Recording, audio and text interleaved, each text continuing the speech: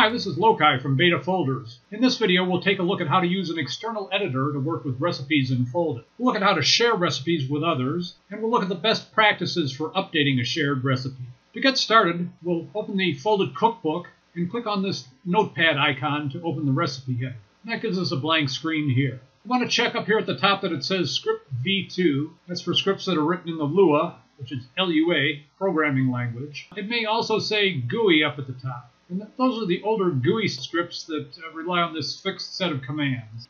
That's not what we'll be talking about today. So if it says GUI at the top, all you have to do is click New Script V2 down here at the bottom. And the Foldit Recipe Editor is an editor, and you can use it to edit your recipes and write a very simple recipe in here.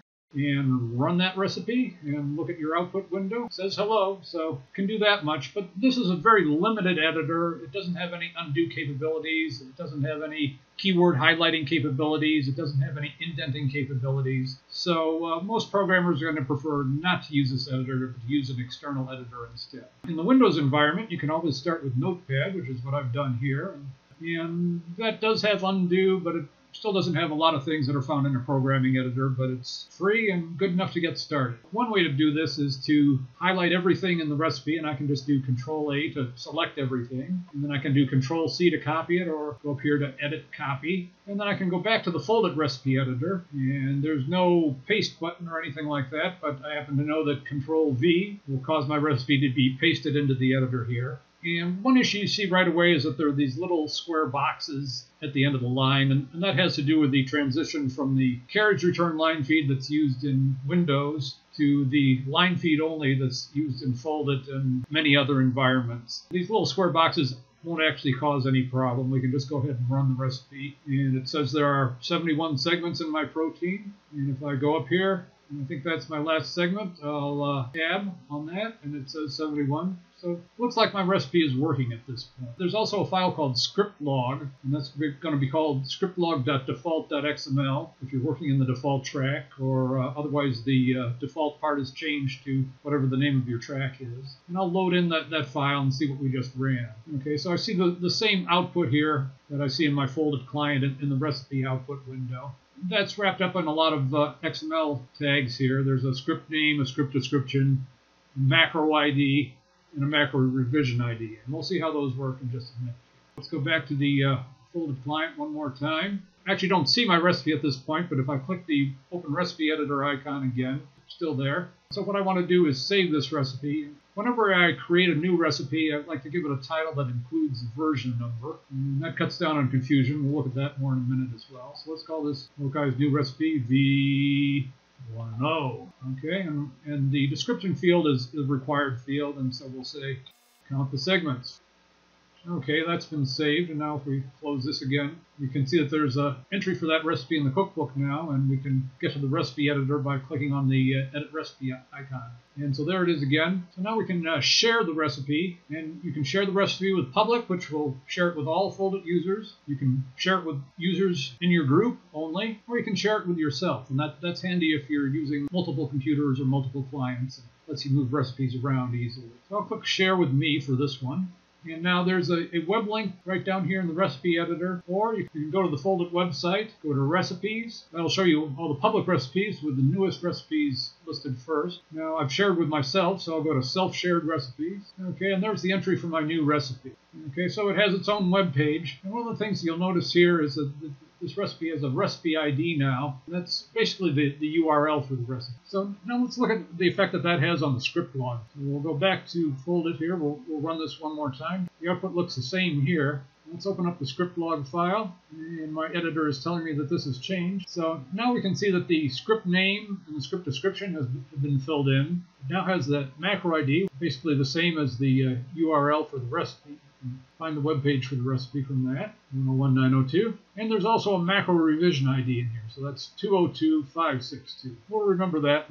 Okay, let's go back to the Foldit client, open up our recipe editor, still on the same page here. Now let's say I want to fix these little square boxes. Now I do have the option of going Control-A, Control-C here, and then I could go back to Notepad and paste that in, and it looks the same. But that's obviously not going to fix the little square box issues. I'm going to need a different editor to do that. What you can do instead here is go to Save As, And under Save As, there's an Export button. And this will actually let you export the recipe to a file on your computer, and then you can work with that file using whatever editor you'd like to work with. So to do that, the first thing that I like to do is go up here to the recipe title, go Control-A, Control-C again to copy that recipe title, and then I'll click Export. Now that takes me to a folder that I've created for recipes, so it's Documents, Foldit Recipes. And the first thing I'd like to do here is create a new folder, either with this New Folder button up here, or I can right-click, select New, and Folder, so either path gets you there. And then I'll paste in the name of the recipe, but I'll remove the revision ID for the name of the folder. I'll navigate to that folder, Foldit Recipes, Loci's new recipe, and then down here under File Name, I'll paste in the recipe name again. I'll leave the version information there, and I'll add the file extension .lua. And that file extension is important. It lets many text editors know which programming language you're using, and so they'll load in the correct profile and highlight all the keywords. That's a big time saver. Okay, so I've saved that macro file. Now I'll go to Windows Explorer, and I see the folder that I just created, and there's the recipe I just created. I've set this up to use the Vim editor, and the big advantage of this is that you can work with it without removing your hands from the keyboard. Now you can see right here that the little square boxes appear in Vim as this Control-M sequence. I want to get rid of that, and I happen to know the way to do that is to copy one of them, and then we'll go down here to open up a command line, and we'll enter a wonderful user-friendly Unix-style command. Okay, and that has replaced all the Control-M's, actually deleted them, so that looks good to me. So now I've changed this recipe. Technically this is a new version. Let's see what happens when we don't change the version ID or anything else. I'm just going to write this out. We'll go back to the Foldit recipe editor. Previously we did Save As, Export. Now we can do the inverse of that. We can do Load and Import. Okay, so that takes me back to the same folder I was just in. And I see my modified recipe here. I'll open that up, and there it is. The little square boxes have disappeared. I'll give it a run just to make sure. Okay, the output still looks good. Now let's look at our script log file at this point. We've made a change. Let's see what that looks like. So here it was before. We had this macro revision ID of 202562. Let's reload this file and see if this looks any different. No change so far. So still 202562. We'll remember that number. Now we're going to go back to the recipe editor. We'll save this file. And it already has a description, a title, and I haven't changed either of those, so it just lets me save it. Let's run it one more time. Let's look at the script log file. My editor is now telling me that it's changed. Let's load that in. So now, one subtle change here is that the macro ID remains the same, but the macro revision ID is now 0. What that's telling me is that I've made a change to the recipe locally, but that recipe has not been shared with anybody.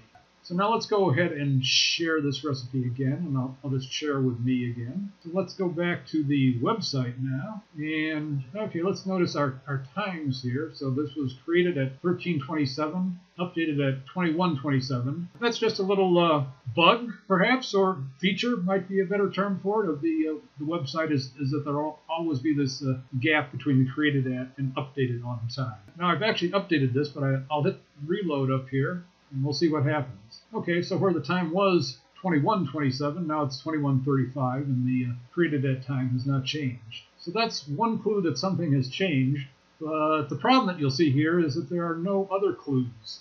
So nothing tells the user that there was a previous version of this recipe. So now you have a situation where some users may have downloaded the original version of your recipe, and some users may get this new version of your recipe, and it's very hard to tell them apart. So they get different results. It's difficult to distinguish who has what version. Let's go back to the Foldit client. Now that we've shared this out, let's run it yet again. Let's look at our good old script log file. So my editor is again telling me that this has changed. And where the macro revision ID went to 0 before, we'll load it again. Okay, now the macro revision ID is at 202563. So that's one indication that there's been a change to this recipe. But unfortunately, this macro ID and the macro revision ID don't appear anywhere in the Foldit recipe editor. The macro ID itself, of course, does appear here on the website, but the macro revision ID does not. So this is not a very good way to keep people from getting confused, and it's easy enough for people to get confused.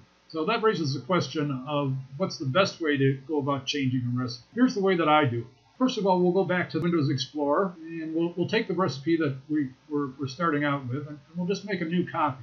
To do that, I select the recipe, right-click, drag it down here, and select Copy here. Okay, so that creates a new file with the word copy in it. And I'll just rename that file. Okay, now since I've set my Vim editor to work with .lua files, I'll just double-click the file there, and it opens up my editor. So the first thing I like to do here is change the version number, and I'll write the file out right away, and then I'll go ahead and make whatever my change is. That might be something as simple as just adding a bit of program. So we'll just add a little for loop here, and we'll basically count to 10. Okay, so not much of a programming change, but that's how you do it. We'll write that out. Now let's see how we get that change into Foldit to run it and to share it with others. One way you could do that is click on the recipe editor icon here and just start a new recipe and go through the steps that we did before. But what I like to do is preserve the history of the recipe. So I'm going to edit the existing recipe, and I'll do Save As here. And instead of exporting, I'll give the recipe a new title. And the only change to the title is the version number in this case. And I'll give it a new description. Okay, and then just save that. So now I've saved the original recipe, and I'll have a second entry in my cookbook. And so what I want to do is edit that second entry, and once again use load, import, and we'll take in the new version of the recipe, and we'll see it has the loop counter here. We'll try running it just to be sure. And so now it counts the segments and counts to 10. So we'll edit that recipe once again. You'll notice that there's a little changed indicator up here, a little asterisk up on the title bar. So we'll say save, and that's gone away. And then we'll say share. Once again, we'll share with me. Okay, my recipe has been shared. So now I'll go back to the website again. Let's take a look at our times, 13:27 and 21:35. So we'll reload the original recipe. Okay, so the times haven't changed there. Oh, but we do have a link to a child recipe now. Let's go to that. Okay, so brand new child recipe. Once again, you'll observe that there's an offset of several hours between the created time and the updated time. But there's our new recipe. This will also link back to the original recipe. And if I go up to recipes and look at self-shared recipes again, I'll see both versions of the recipe here. So this approach of always giving a recipe a new title makes it a lot less confusing for your users. And if anybody prefers to use version 1.0 of the recipe, they can just go and get it from the website. There's no question about the behavior of the recipe depending on when you download it. So basically I treat anything that's been shared as read-only, and that never gets updated. And if I want to change anything, I'm going to give it a new title and share it out under that new title, preserving the link between parent and child. So if we open up the script log file and reload it once again, we can see that there is a new macro ID in here, 101903. And if we go back to the Foldit website with a new recipe, you see 101903. That's the basics of how to work with a recipe. Once again, to get a recipe to disk, I prefer to use Save As and then Export to export it to a file. And when I create a recipe file, I use the extension .lua, and that tells my editor to load the Lua language profile. And then to bring a modified recipe back into Foldit, I use load import, select the recipe in there and load it in. Whenever I make a change to a recipe, I first copy the recipe to a new file, make my changes there. Then I copy the recipe in the Foldit cookbook, giving it a new title there. Then I import the modified recipe under that new title before sharing. This procedure cuts down on confusion and preserves the modification history of your recipe. So that's it for today. Hope this helps, and keep on folding.